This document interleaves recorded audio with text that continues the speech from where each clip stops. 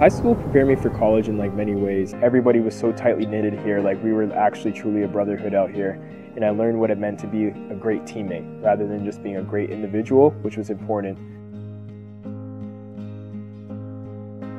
I've definitely learned that nothing comes easy, and that if you really want something, you have to work hard for it. And just because that you fail at something in the moment, it doesn't define your entire character as a person, and you can usually bounce back and be better for next time.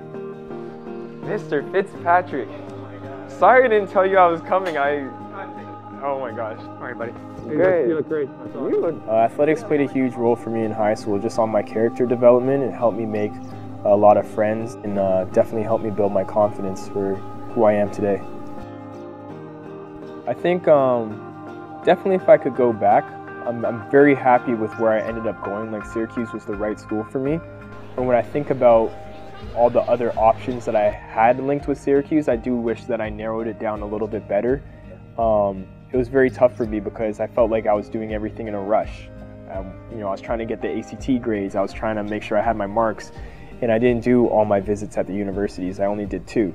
So I feel like I kind of wish I started the process a little bit earlier.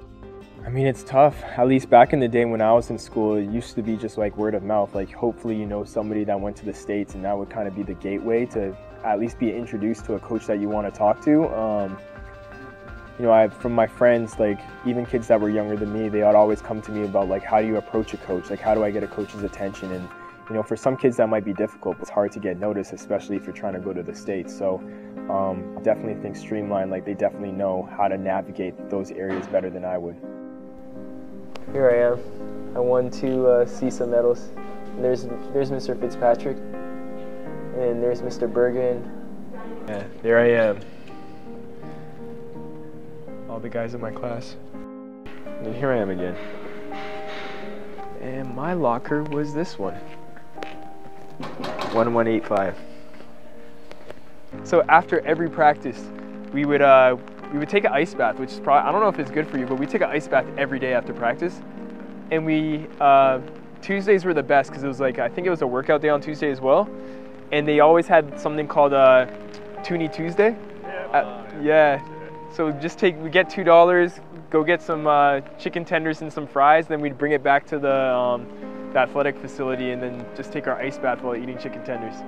I don't know if the physios knew that, but we used to enjoy it though. Yeah.